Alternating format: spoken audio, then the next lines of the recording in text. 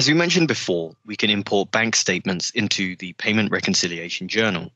Before we can look at doing this, it's important to make sure that the bank account has been set up in Business Central. Whether you're able to is based on the format and requirement that your region requires. For example, Europe makes use of the SEPA format in most cases, and SEPA is supported in Business Central. Where to set this format on the bank account is covered in the previous unit. Assuming you've got your bank statement import format set on the bank account, we can move on with importing the statement.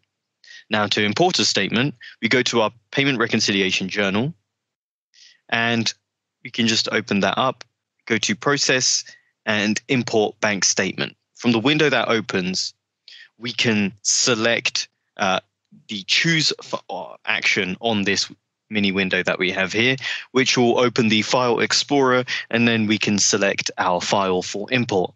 Once this is done, Business Central will import the statement into the Payment Reconciliation Journal, and we can continue on with matching them up with existing invoices and orders.